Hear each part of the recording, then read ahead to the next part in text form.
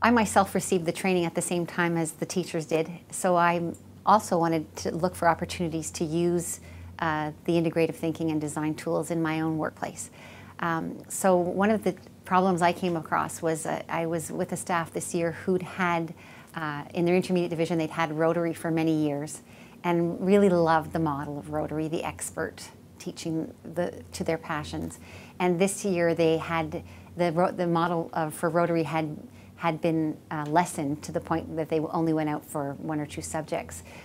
So the staff were unhappy about the change, and I'd heard about it many times in conversations through the year. So we thought this would be a great wicked problem to deal with. How could we come up with a made in our school solution to the Rotary or no Rotary debate? So we framed 2 models, neither of which were possible. One model, which was in opposition to the other, was that students would be in Rotary all day. They'd never have the same teacher, and that would never happen. So that was one model we looked at, and the opposable model was with the same teacher all day long for everything. And neither model would be palatable to the teachers that were involved. Because some had very strong beliefs in how they wanted things to be. So we looked at those 2 models, and we defined what those models looked like. So we all come to a common understanding of what either of those unpalatable models would look like, and tried to always look at them from through a positive lens. We tried to describe them very neutrally at that point, so there was no judgment involved in how we defined the models. And from then we gathered who our stakeholders would be. And again, we looked at students, teachers, and our larger community. And how would they benefit from the model whereby students had an expert teaching them in a different class every day, every period, and then one teacher all day. And we looked at the benefits to each of those stakeholder groups in both models. And at that point, we had to only look for positives. So we couldn't bring our negative thinking, because we know that when we think negatively, we shut down creativity. So as we came up with our different benefits, we did this in small groups. We had 4 small groups working together to define the benefits, and then brought that together as one collective group, because there were about 15 teachers there. And we then together collaboratively looked at what connections did we have that we could bring from one model to the other opposable model, because we did start to see some themes. And in doing so, what we did was we extracted what we truly valued about teaching middle school students.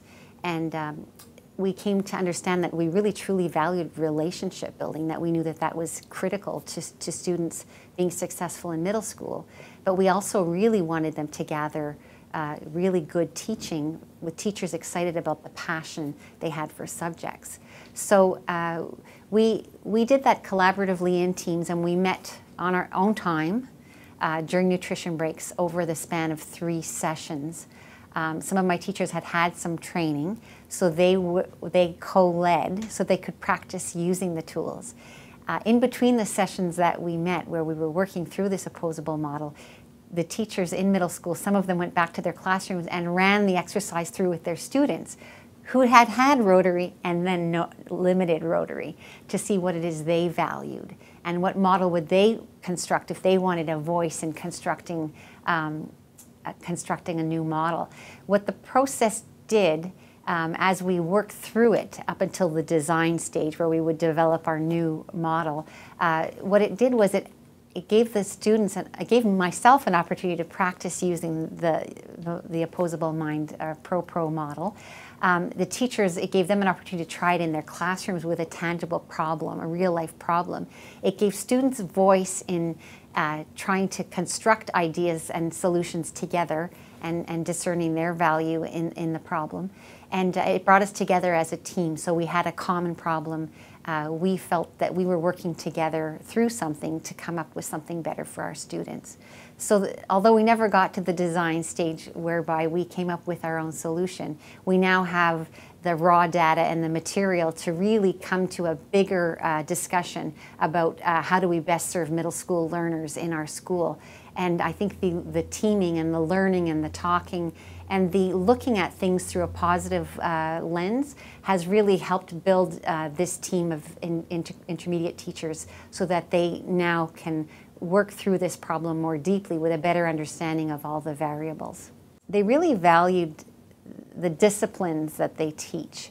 And because they're so passionate about the science, or they're passionate about how phys ed should, or music, they all came with their own passion for making sure students got the best that they could possibly deliver. That was something, in hearing that, in the group hearing that from each other, they had never done that before. So they came to a better understanding of the Rotary teachers' view of how things should be. And I think the teachers that do Rotary, in the limited Rotary they have, they got to understand what the child better, in terms of that we have to really put the child at the center and build relationships with those children. So the second part was really that piece, that to know the whole child. When you see the child in phys ed, it might be a child who's has more efficacy in moving than they are at solving mathematical equations.